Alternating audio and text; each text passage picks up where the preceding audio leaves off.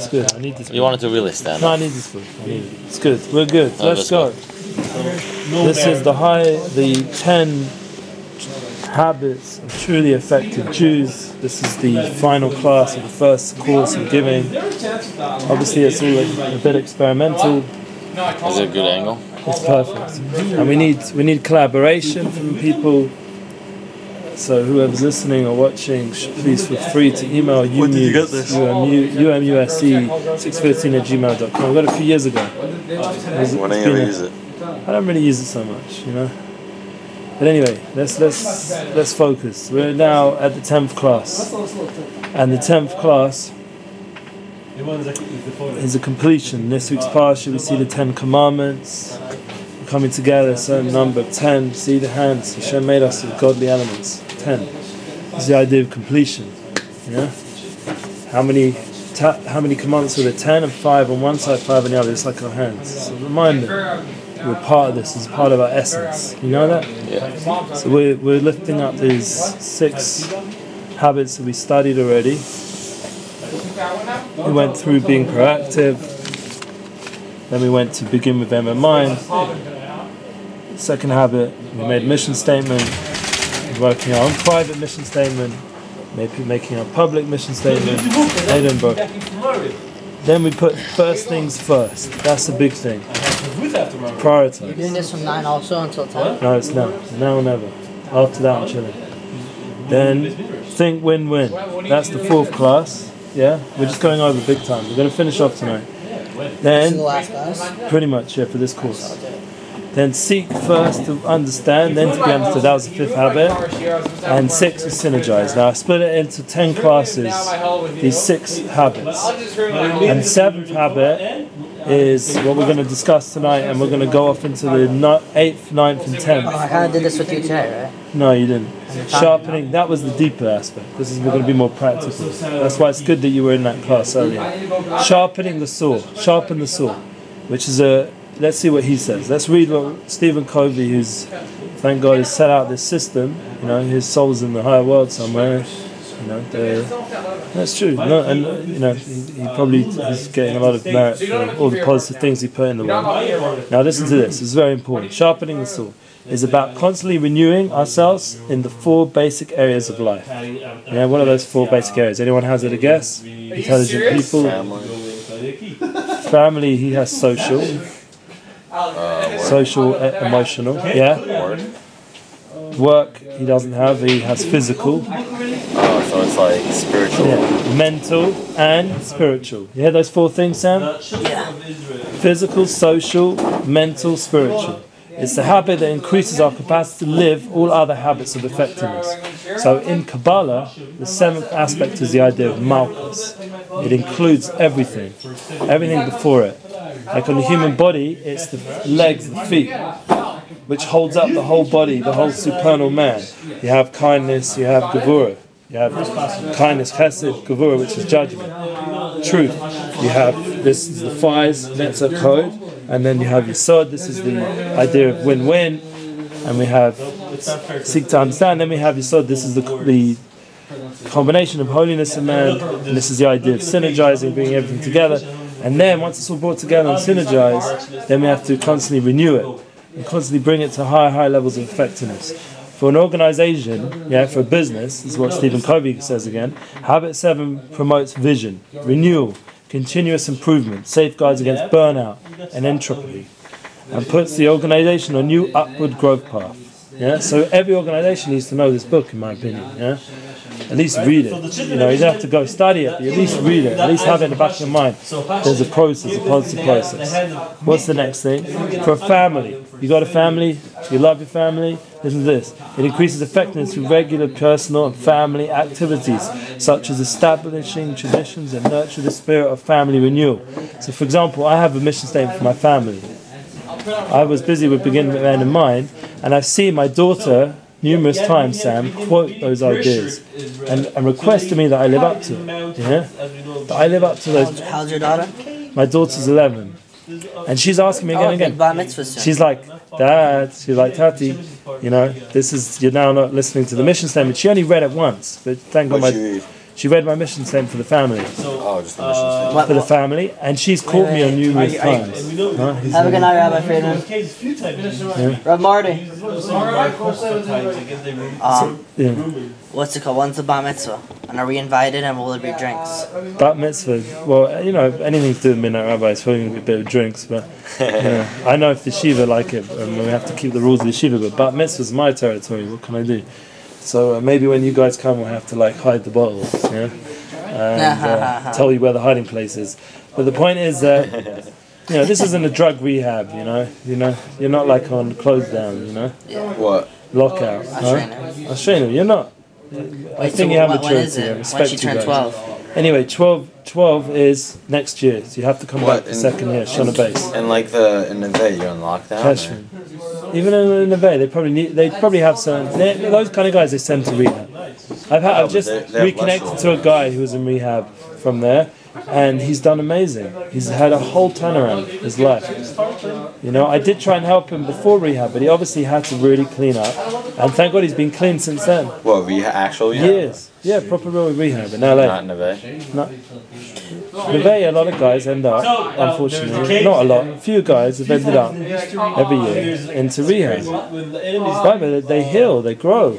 In rehab, they learn the 12 steps. We talked about that first class. Remember that? Yeah. The 12 all steps. The kids are there any not crazy kids? Yeah, there? Kids come out really good. Some of the kids don't even know. Kids go there that are normal. Or? Yeah, they're somewhat normal. But they made a film once. It was very funny, and basically the guys made it, and it was a more normal kid came, and you see him suddenly start to do all these things he never did. He meets the guy in the washing room and starts getting weed, and you see him slowly being corrupted into the vacant. So he goes from this yeshivish kid learning away with all these svarim in front of him, and the next thing you know he's sitting there in a hoodie rabbi, just give me space, he's it's really funny. Anyway, it was a joke. Bottom line, we've got to have a sense of humor also. So that's a big part of the 7th habit of renewal, sharpening the sword. So I tell you something, me personally, it's research. You have to constantly research. I think you guys are the type of guys who are going to do that. You're researching. Nowadays we have the Google Adore, you can look up all sorts of things, find it very quick. I'm making a joke, but I mean the Google Adore. Yeah, we have Rabbonim, we have Torah, we have endless access to information. I don't think our problem in this generation is information. We got, you can study anything on YouTube. If someone's telling me, you need, if you want to go find out how to use the internet, go look it up online. It will teach you how to use it. Seriously, I have someone who's done that, has become a very rich person, has a beautiful mansion, and is employing half a community now under his auspices. He works online with the whole AdWorb and SEO. He learned how to work from online. He's made a business. That's the business. I don't want to say his name. He's become quite famous actually, so I'm not going to quote him. What's he do? He does online marketing, much more than that. All the new latest, whatever the latest stuff going down. I can tell you in private who he is, but I recommend this work. It's very good, and thank God I've even connected a few people. But the bottom line is that's the sharpening the sword. Yeah, that's the idea of through constantly learning, growing. This is a big key because he talks about organization and family, but there's also the individual level. The person has to constantly develop himself, especially young guys like yourself. So something we didn't say in Synergize, which is important to know: 1 + 1 in Synergize equals 3 or 4 or 5 or 6. Just by joining up with someone else, if you really become creative and attach yourself to the creative element of joining up with another person, you can really thrive on these individual strengths. You can really go way, way beyond. We didn't mention that, sorry, in Synergize, so just adding that in now. So one of the things I looked up in this book about stories, The Courage to Change, that really inspired me. And I think that I want you guys to contribute your inspirational stories that you feel have inspired you, was about the importance of emotional bank account. Yeah, and you see with children, there was a story. You guys, have you ever had heartbreak? You've ever been your heart broken by a girl? Yeah. I did the heartbreaking usually. Oh, okay. That's what I used to say until it happened to me. Now. No, I've also been heartbroken. So you can be really broken. It's a really powerful thing, the man-woman relationship. And if it's done in the right way, it's an amazing thing. You can build a beautiful home, beautiful reality.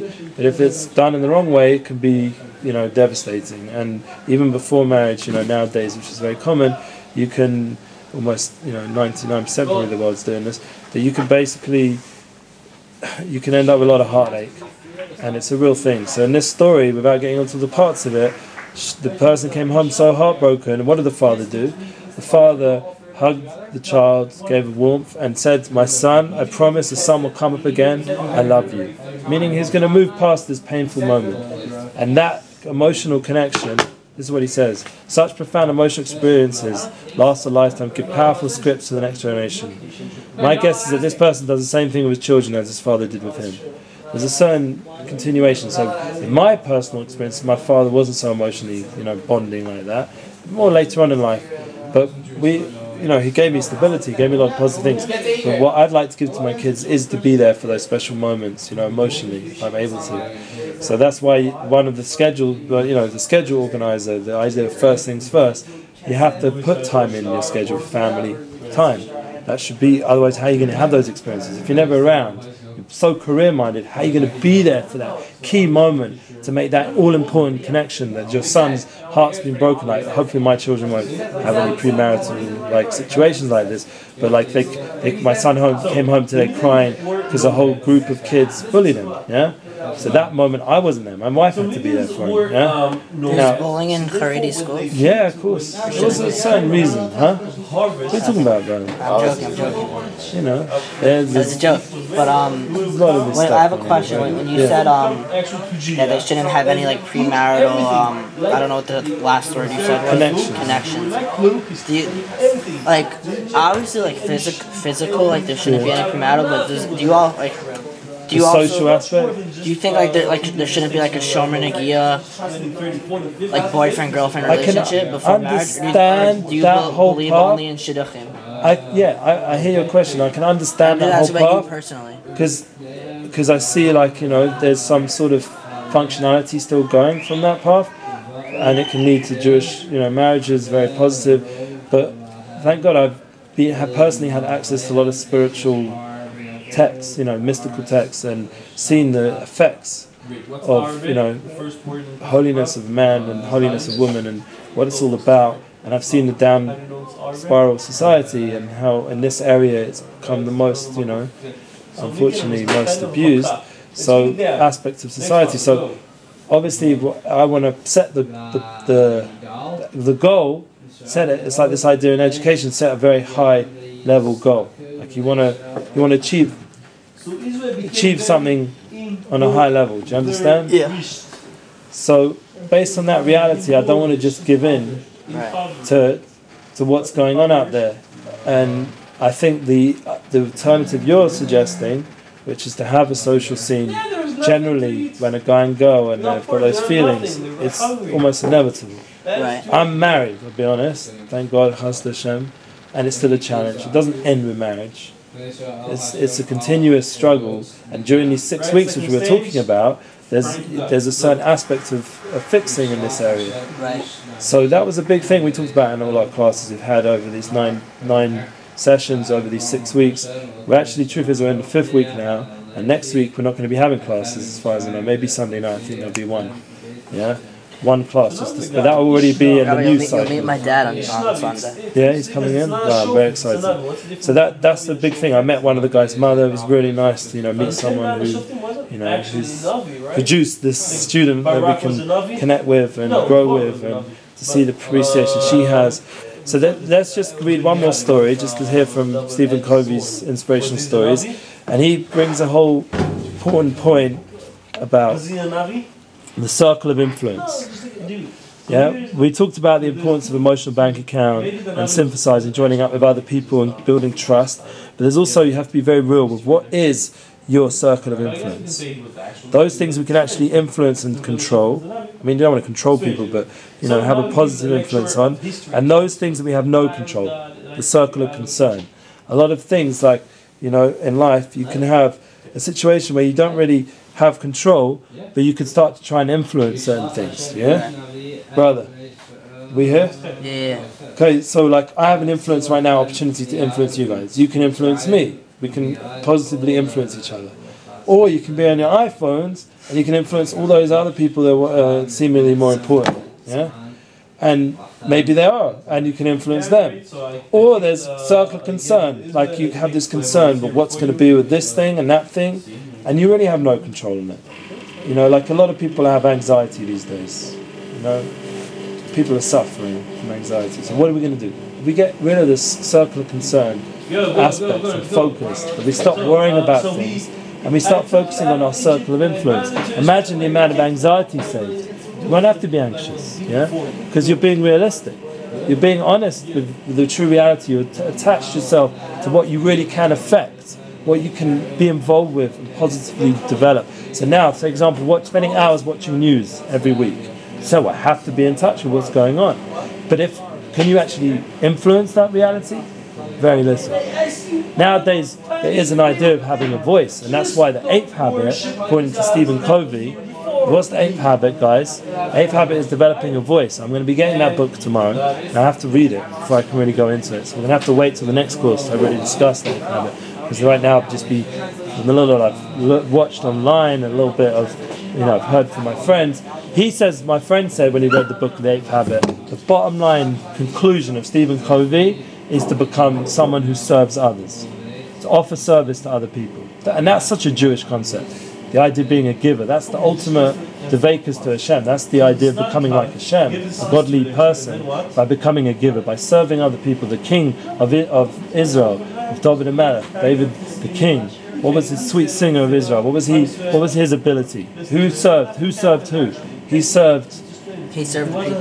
He served Hashem, David Abdecha. He was your servant. And thereby serving the Jewish people, because Hashem and the Jewish people, in his eyes, was all united. Right. That's what we get to the 9th and 10th habit, which I'd like to discuss, which Stephen Covey doesn't even mention, which I want to introduce, and that's where we have the truly effective Jews. Yeah, what's that about? The 9th and 10th, we spoke about today in our learning, was Anochi Hashem Elokecha. The 9th and 10th habit is connecting to these 2 commandments in this week's parsha. And Lo yeh lecha, I am Hashem your God, and you should not have any other gods. So we're going to go backwards. The 9th habit is what? Don't have any other gods. What would you say other gods are? Guess, for our generation.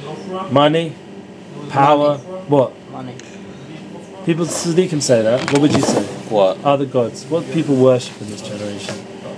Distracts them from their purpose. Money, like physical things, pretty much. Okay, but you know what I think even more? Like that famous comedian once said, distractions.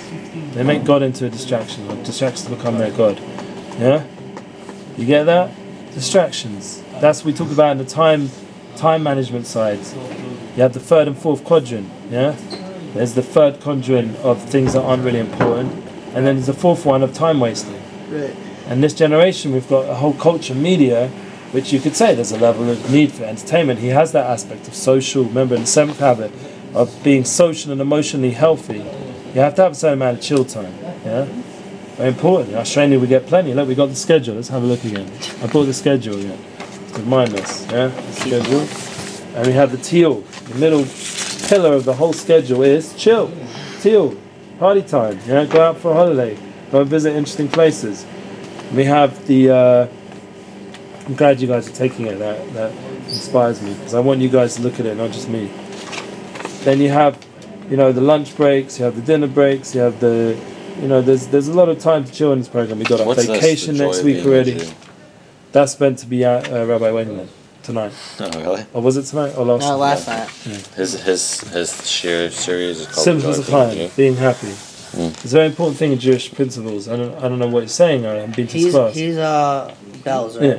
But I don't know what he's saying exactly, but I can imagine that the bottom line is... But do you think what he's saying lies in accordance with what Bell's rabbis would say? You have to talk to him about it. But the idea of Simchas Chaim, being happy in life, this is a very, profound and important part of what really Judaism always was.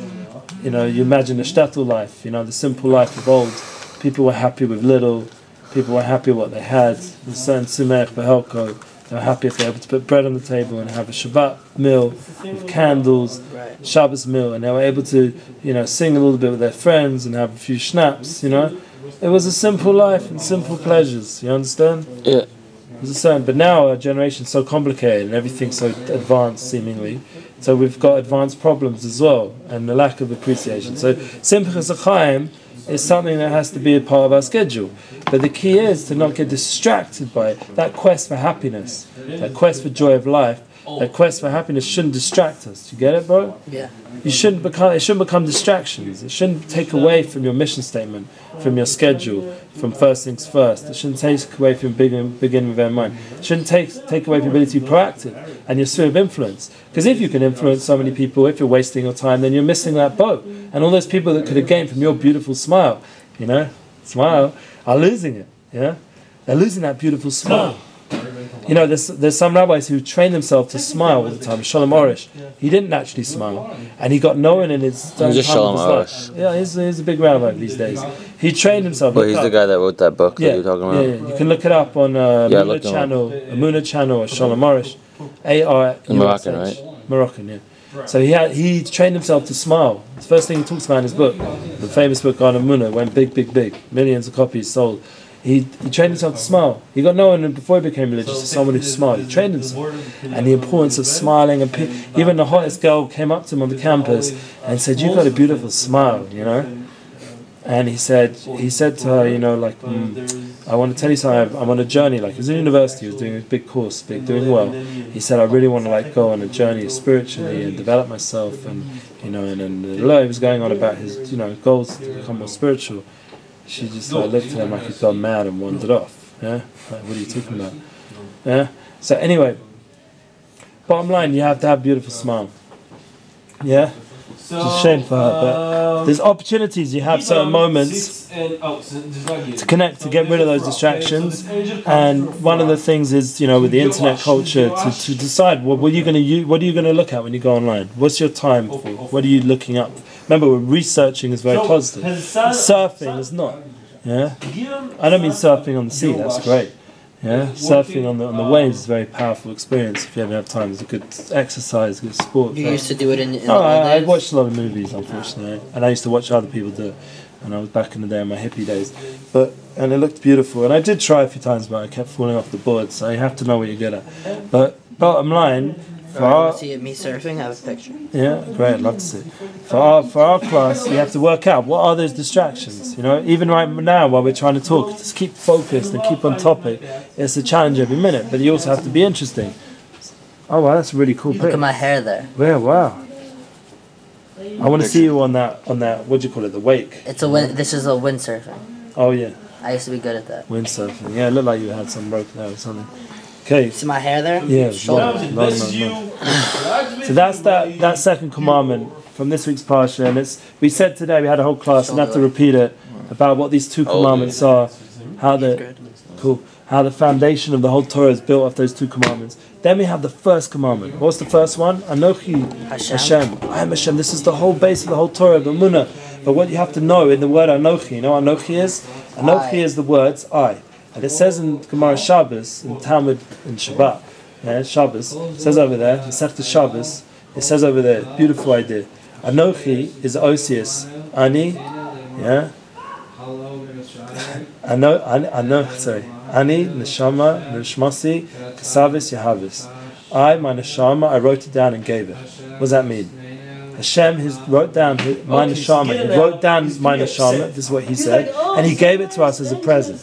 You hear that, guys? He's upset. Yeah. Hashem gave you his Neshama. It's in you. Anochi. He gave of his essence, his essence, his neshama. Hashem gave it to us. Kasavis Yahavis, and He gave it to us. And this is the biggest gift a person can give is their essence, their relationship, true relationship. True marriage is becoming one soul. Hashem gave it to us. When He gave us the Ten Commandments, He became one with us. Our bodies, our souls jumped out towards Hashem. We reached a certain experience on the soul level that's for all the generations. And this is why it's so important to know about this 10th habit, which is really the first commandment, because the 10 goes back down to the 1, the idea of bridging the highest levels to the lowest levels. This is a principle of Judaism that it's circular, always bring everything round, Kesser Malchus, from the highest to the lowest. This is a very deep idea, but bottom line, that we want to influence all the way from the highest level down to the lowest. And that's really the idea of being proactive, being kind. being a giver really comes from the reality that you are one with godliness. You have a godly spark in you, and that godly spark means to be a giver, means to be good. God is good. This is a powerful thing to think about, and that's why if you have this concept in your mind as the fundamental of who you are, and you truly, once you removed all the distractions, you shouldn't have any other gods, and you get to this inner aspect that's inside you, this godly spark, this neshama, and you get to know who you truly are, true awareness of the true Dan, true Daniel, and true Aaron Tzvi. Yeah, is that right? Aaron Pesach, sorry. You get to know truly who you are. Close. Yeah. Pesach's good. Mouth speaks. We talked about that once. But this idea of truly knowing who you are, and this is the key to then influence and lift up all the 9 habits below. Yeah? And that is the goal. Not just to be successful and effective in this world, but to bring out the truth, the true Jew of who you are, the truly effective Jew that you are. And that's why we're taking it, we're changing it a little bit. Hopefully the organization over there will be happy with this. But, this is just a Jewish way of looking at this very inspirational book. We're not trying to say we're better. We're just saying that we have a Jewish way of looking at it. We are Jews, and Jews accept that we are involved in the world, and we accept the wisdoms of the world. But we have to also know that we have a path that Hashem in this week's Parsha made us Havdom and Goyim. He made us separate from the Jews, from the world. He gave us a certain purpose, and that was to reveal that godly spark that is within everyone. Truthfully, in the whole world, everyone's made Tzelem Elokim, but we have it as a mission. This is our mission statement. Hashem took us out of Mitzrayim, and it gives us the opportunity to know what our mission is. The 10 Commandments is our mission statement, and on the deepest level. And this therefore elevates everything we're doing, because Hashem's wanting a relationship with us, and He wants us to become one with Him, and one with the Torah, and one with the Jewish people. He wants a certain unified experience, and that will, Memela, that will bring. Come out from that, to bring everyone in the world to that realization. So that's our job. And we're not trying to brainwash. We're not trying to we're just trying to get in touch with an inner truth that everyone knows deep down. It's not something you have to persuade someone. Because throughout history we've seen, Dan, tell me a story.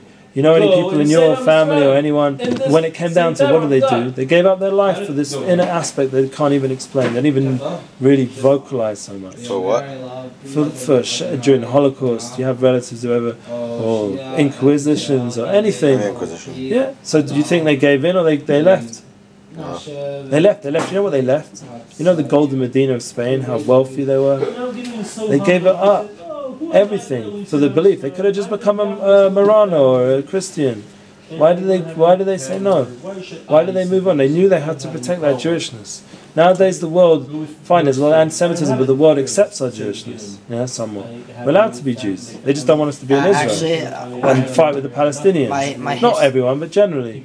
My history teacher sophomore year gave a very interesting explanation on the difference between anti-Judaism and anti-Semitism, which it happened in the 1800s, I think. Okay. Anti-Judaism was against the religion, where they gave you the choice to convert, in the Inquisition, or to accept another religion, and then there became a point in Europe, and you could see when it happened in history, when the pogroms started really, pogroms were going on for a long time. Where it turned into anti-Semitism, which was in the Holocaust, you couldn't accept Christianity. It didn't matter if you weren't even Jewish and you had one Jewish grandparent. If you had Jewish blood, you're seen it as inferior, and it was no longer a thing against the religion anymore. It was a thing against the race of Jewish people. Hey, but you know what? All these experiences are pushing. They're pushing for a Jew. So they're talking now to the Jewish people right now.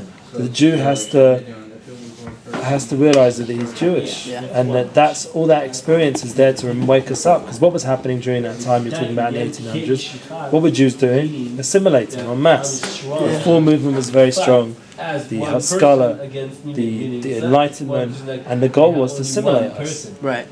And that assimilation created a backlash, which caused the Jews they have to be woken up that we're Jewish. We cannot escape it. Like you're saying, even Hitler and his people, wouldn't let us forget that we're Jewish, no matter how far off we're Jewish. Right.